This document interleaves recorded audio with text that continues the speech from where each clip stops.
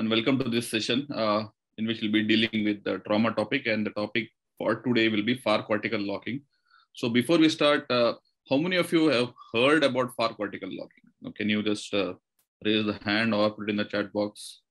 That is because, yes, this was asked as a question in DNB. Now, this was way back in 2016 when it was asked, but I was just going through a few papers which a few of our students had sent, and it was asked in Rajiv Gandhi University last year, and apparently this year in Kerala University. So that's what Dr. Nofal told me, and I thought maybe since it's being so oftenly asked, it's time we cover that so that our students do not find something out of the blue when they give the exams. Okay.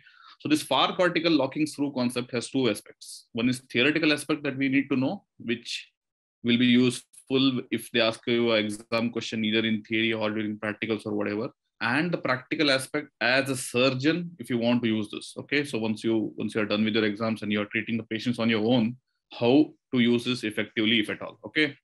So those two things keep it apart from each other. Okay. Because there are some conflicting evidences there. We will go through that and see what best we can infer from that. Okay. The bad part about it's being asked in exam was something like this. Now, if I may ask the students, if a question is asked like this, write a short note or a long note on whatever this is, biogarum. How many of you will be able to write? Does anyone know what this is?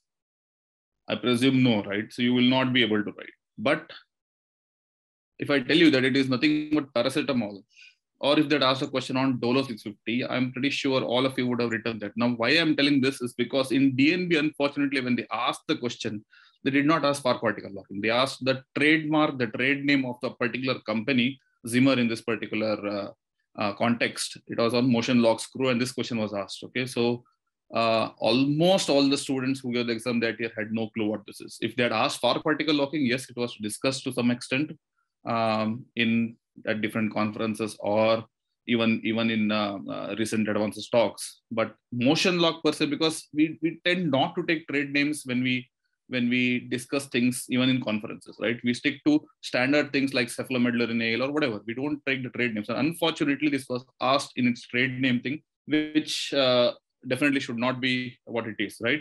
Even in pharmacology, when they ask questions in orthopedics, they ask you the chemical name. They don't ask us the trade name. That's how it should be, right? It should be universal.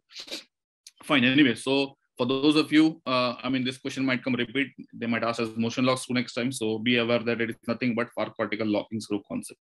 Okay.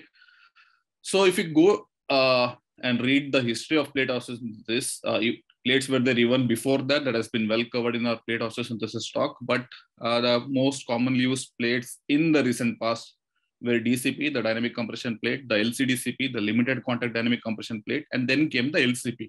Now, LCP came at or around, say, the turn of the century. So around that aspect, when LCP came into the market, and then anatomical plates came, which are once again LCPs, but anatomically match the dimensions of the bone. Okay, but these are all LCPs, and most of the surgeons started using LCPs, giving especially for periarticular and articular fractures, and we're getting pretty good results because we were following the four principles. That is good reductions, stable fixations, early mobilization, and most importantly, preservation of blood supply. All this we could do with an LCP because LCP does not need to go and sit on the bone surface. So even with the MIPO percutaneous approaches, we could do it and get pretty good results with the use of this, right? So things were going pretty smooth when this particular paper came about in 2010. This was in the Journal of Orthopedic Trauma, telling that lock plating, especially in distal femur fractures, give inconsistent and asymmetric callus formation. Okay, they quoted a significant number of studies done by themselves and elsewhere, and they gave us examples telling how in few of the cases the callus is pretty good, but in few of the other cases the callus is not as one would expect, and this is beyond the control of the surgeon. That means when I do a case, when I treat a patient with a distal femur plate, locking plate, I cannot anticipate whether there will be enough callus at the end of 3 months, 4 months, or whatever I'm anticipating in that particular patient. So I can't predict that. So it is beyond my control. That is what this particular paper told us, right? And it told us that Yeah, basically they told us that it is too stiff. The distal femur plates. Now this study was done only with regards to distal femur fractures. They told us that this particular plate in this situation is very stiff.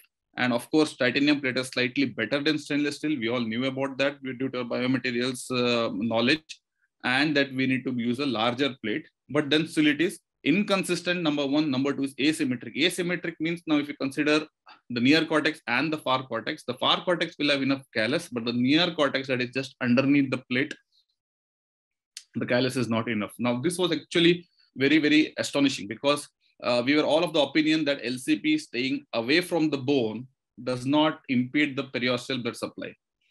So the near cortex, the periosteum should not be hampered, so the vascularity should be okay, so callus should form all right. But then the studies were telling something different.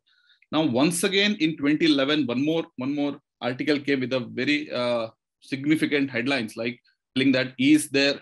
It was same in Journal of Orthopedic Trauma, where they showed enough cases telling that it is inconsistent, can lead on to non-union failure. So much so, it was even propagated as a non-union machine, that distal femur plating with an LCP is something like a non-union machine.